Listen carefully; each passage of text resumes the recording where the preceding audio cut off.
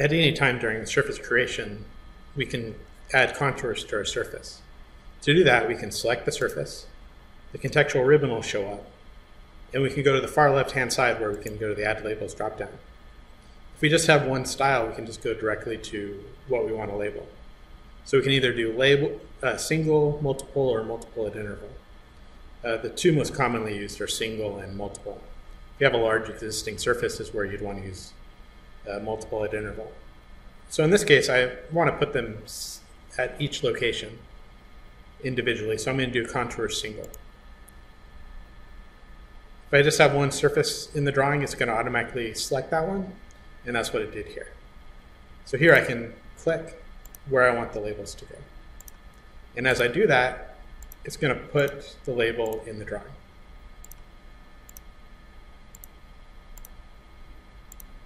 Once I'm happy with them, I can press enter. Sometimes I want to label a whole bunch at the same time. So to do that, I can go back and do contour multiple. And with contour multiple, I'll be able to select one point and then select a second point. And anywhere in between those 2 points are going to be labeled. If I don't like the location of the labels, I can always select one of the contour labels, use one of the grips, and move it to a new location. If I want to get rid of the labels, I can just go ahead and select the label, contour label, and hit delete, and that'll remove it.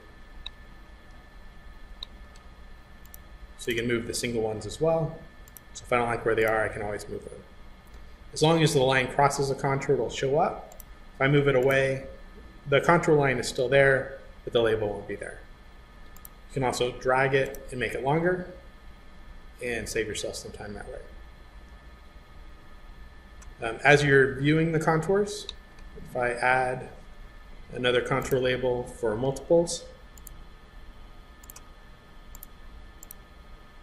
if I want to only label the majors, I can always go in and select the contour label line and go into the AutoCAD properties and control what is shown and what's not shown. So if I don't want to view the minor contours, I can always set the value from true to false, and then the minor contours go away. If I do regen, it will update, and now I've got my contour label set. And so this is how you can add contour labels to a Civil 3D surface.